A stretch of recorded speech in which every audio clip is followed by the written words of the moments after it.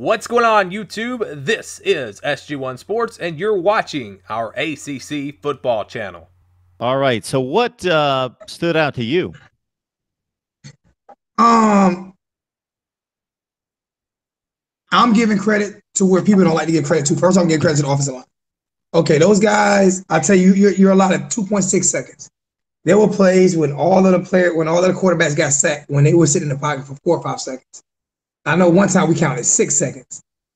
And so they opened up holes. The running backs look good. They opened up holes. So the first thing that stood out to me was the offensive line. And they look you can tell they're growing. They're still young. They're mixed matching them, but you can tell that they're growing and they're getting better. So that's the first thing that stood out to me.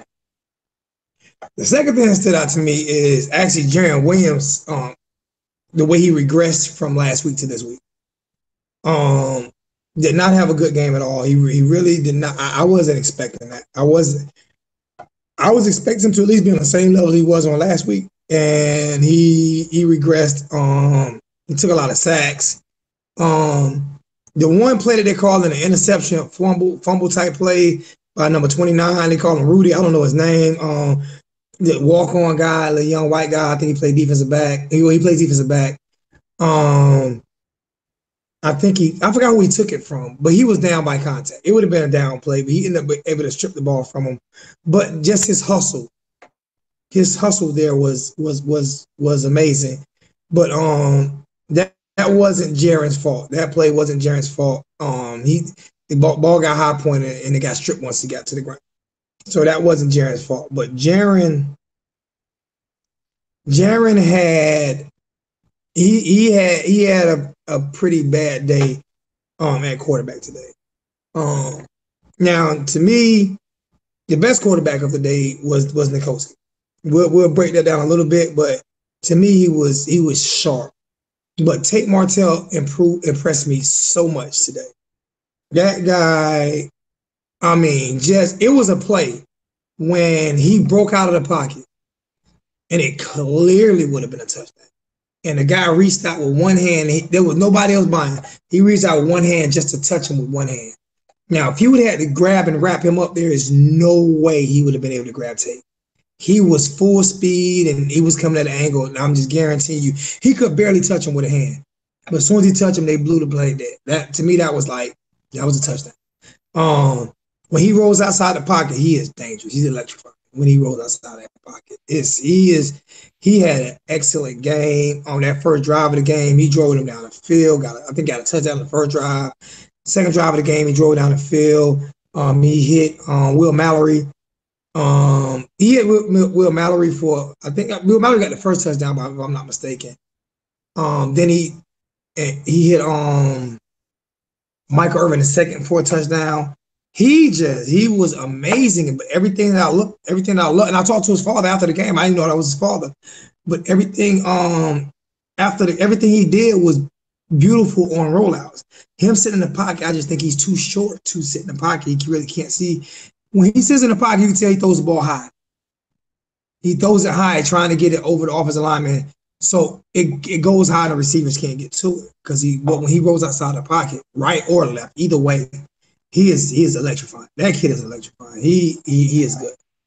Interesting. So pretty much everything that you just outlined, I read earlier in I'll give them credit. This must be the Miami Herald because they pretty much said the same thing. The Tate Martell, based on Cam Underwood's analysis that he brought on Wednesday night, other things that I watched, Tate Martell was awful in the last open scrimmage, apparently. He's just fluttering balls all over the place. And it didn't play into his hands in regards to a player because, again, they didn't allow quarterbacks weren't live. So that doesn't allow him to use his best part of his game. Jarren Williams, N'Kosi Perry, as you mentioned, it sounds like Perry has not only been the best guy, but he's been extremely consistent start to finish. Every time he gets a look, anytime there's any kind of analysis, they say that he's pretty much the best quarterback. He is. And I was going to wait to break him down last. What I like from him is I seen a few plays from him that weren't great plays. They were kind of they were decent plays. They weren't great plays, but they were great plays for him. And the reason why I say they were great players for him is he took touch off balls. He took some of the fire. He took some of the fire out of the ball. When the little out routes, when he throws too hard, when the receiver either he's gonna go through their chest and kill him, or it's gonna go through their hands and just can't catch it. And I watched him. He's studying it, like he's thinking about it, but the ball placement was still there, and it was a soft touch, and they were able to turn up field and get some yards and get some first downs. I think the one thing about all three quarterbacks is they don't know how to lead receivers on crossing routes and on little out routes. They can't lead the receiver. The receiver seems to always be turning for the ball. I think their ball placement is going to have to get better at that on intermediate and short routes. So that's all three quarterbacks that I saw that from. But Perry has NFL talent. I mean, it's just he has unworld talent. He is just for people to, if anybody in the stands, and I said the same thing last year, but if anybody in the stands just sit there and watch Perry, he has all world talent. He had horrible coaching. And when you have horrible coaching, it will destroy your career. Dan Enos is the guy. This guy here, you can see, demands perfection. He demands you learn how to play football. You learn how to play quarterback. And if you look at all three quarterbacks, even with Jaren regressing this week, he still threw some brilliant balls. I just think it got kind of mental with him early, but the guy's good. And Enos, all hats off to that guy, man. He has these guys. I mean, to watch Nkosi stay consistent and get a little bit better every week, and then watch Tate jump the way he jumped, and even though I say Jaren didn't have a good game, a bad game, but it wasn't like a 5 interception game. You know what I'm saying? Like that. It was just he had some off throws and like he was thinking a little too much. But that's what he's making those guys think, and that's making them grow. So he have a bad week this week, but I can guarantee you Jaren will bounce back because that's what Coach Dan Enos is putting in those guys' head is you have to be a leader.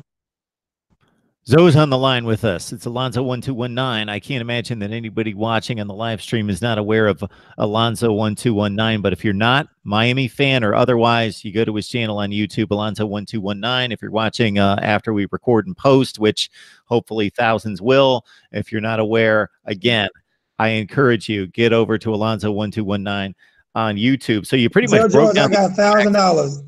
Tell George I got $10,000 that Florida won't beat us 100-0. Tell him I got $10,000. I got $10,000 on that. I got 100-0. I got $10,000. He comes up with a different score about 3 times a day. George does. 100. I put my house on it. I'll take Miami in the 99. I'll take Miami in the 8.5 right now. Miami's not losing to Florida. They're not going to lose the game, period? We're not losing to Florida. I don't think we lose a game this year. I said that before. I said that at the end of last year. Once we hired Manny Diaz, I said we're not losing a game this year. And I stick by that because there's really only 2 teams on our schedule that really can beat us. And I mean by not a game this year, I'm talking about regular season. Yep. And that's Florida and Florida State. And I don't think either one of them is better. Florida is living off the same thing Miami lived off of 2 years ago when we went 10-2. They're living off a BS schedule. Games that they definitely could have lost that they won, like South Carolina. Games that they definitely could have lost, and they weren't. They're not as good. All right, they were so good that they were having. They brought former players. I heard that they brought former players into their spring game, and allowed them to catch touchdown passes and stuff like that. Serious? That what we doing down there, Dan Mullen? Okay, I'm ready for you. Manny Diaz is all business. He's all business. Thank you for watching this video. If you are an ACC football fan, please subscribe to the channel. Leave us your thoughts down in the comments below. And for the latest in ACC football, keep it right here.